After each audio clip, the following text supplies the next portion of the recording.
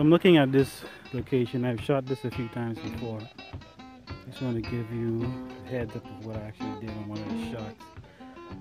Of course, the cattails were not as high, and depending on the time of day, this is actually a very gorgeous shot. What happens if you use this here, this birdhouse, put it in the bottom right-hand corner, you get a nice view of the birdhouse. Focus on that. The cattails, the sky, and a bit of the lake, or actually the pond. Just take a shot there.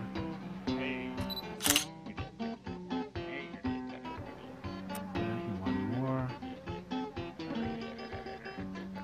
So that again is using the rule of thirds. So putting the birdhouse, which is my focus or my main subject, in the bottom right hand corner, I can actually make that shot and make it work.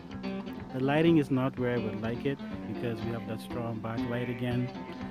The sun is behind the clouds, however, it's giving a blown out or that overly white look beneath the clouds for the sky, when in fact with the naked eye the sky is actually blue.